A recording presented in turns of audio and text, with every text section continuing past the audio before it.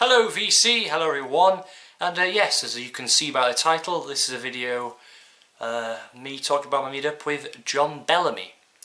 And yeah, so we decided to meet up on the 15th of February, around the afternoon, at Kelly's Records in Cardiff, because I was going down there and said, John, what time would you like to meet up on weekends? I said, yeah, sure, about on this time around 1:30.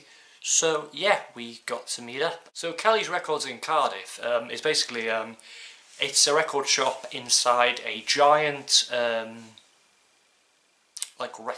giant market hall, marketplace. So it's really it's big. It's got everything. So what's nice is that it's got a little cafe there as well, which John and I had a little drink there later. So just it was just great, you know.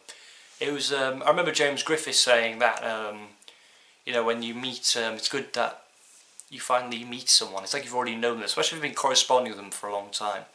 It's like, you know, wow, you know, it's great, you know. We just shook hands, you know, hi John, hi Sean, and we just went off looking for records. We just looked around see what was what, you know, looking for some vinyl in the place. It was the only place we went to. We didn't go anywhere else. It was a rainy day. It was a rainy afternoon, rainy weekend, as you all may know. So yeah, it was just great fun. What I picked up was pretty cool. I picked up U2, even better than the real thing, the 12-inch, the Perfecto mix, and on the B side you have the trance mix and the sexy dub mix. The sexy dub mix is fantastic. And about U2, I'll say this: I've been listening to a hell of a lot of Zooropa and Axon Baby recently. My God, I can't wait to get my hands on them on vinyl. Yeah.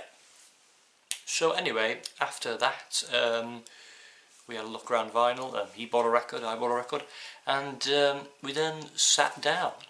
Hello everybody. Hello. John here. We're in Cardiff Market, indoor market, and just up there is Kelly's record store. Lots of records. And I've come along to meet with Sean here. What's the name of your channel? SW Studio Productions. Okay, so we're having a nice cup of coffee and a glass of milk, and we're doing a bit of record talk. So we sat down, of course, and you know, had our drinks, and we just talked about stuff. We talked about our lives, we talked about movies, music, about our channels, talked about different channels as well, new channels, you know, just talk, you know, talking about good old stuff, you know, that you see. So yeah, it was just really good fun, and it was just great to talk to John. It was just great to meet up with him. And while so when we sat down, he opened up his bag of tricks, bag of records that I thought he'd do, because he does it to James Griffiths, done to probably everyone he's met up with. He gave me some records. The first one he popped out was he said, "What are your thoughts on Simon and Garfunkel? I can take them all." I said, "I can take them or leave them." We just had a laugh. It was just funny. So yeah, it was really nice. He gave me a copy of one of the most findable records ever, "Bridge Over Troubled Water" by Simon and Garfunkel. Yeah, you know, I haven't listened to this properly yet. I know songs from this, of course, so I know "Bridge Over Troubled Water." That's a beautiful song. "Cecilia," "The Boxer" is an absolute classic.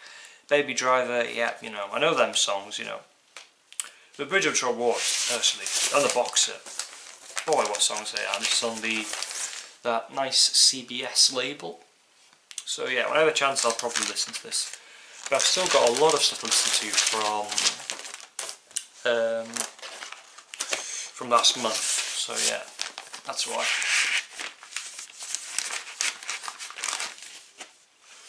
So yeah. And the next one he gave me was really interesting, because I know about this band, but I haven't owned anything by them. And it's Bad Company. This is a band, of course, that Paul Rodgers was in. Paul Rodgers was in Free, and he was later in did that thing with Queen, Queen plus Paul Rodgers, which I actually don't mind. I don't mind him singing some stuff, Queen. Oh, it's a bit controversial to say on here, but you know, that's my opinion. It's interesting with this because it's got Mick Ralphs, I think I know, is on this. who else is on this? Mel Collins, who was with the Floyd, which is really interesting. And I believe Bad Company were also on the Swan Song label at one point, I believe, which was Zeppelin's label. So yeah, and here is the record, Bad Company. This is on the Island label. I know the song Bad Company. I think that's the only one I know of here is Bad Company. So yeah, that's quite cool. And that's what he gave me. It was so great that he gave me this, because I've been seeing for a while. I need to get a new copy of this album. I bet I got it for free. So yeah, Invisible Touch by Genesis, because my old copy, which I've had now for 5 years, my God, has a scratch right at the beginning of Invisible Touch. You can finally listen to Invisible Touch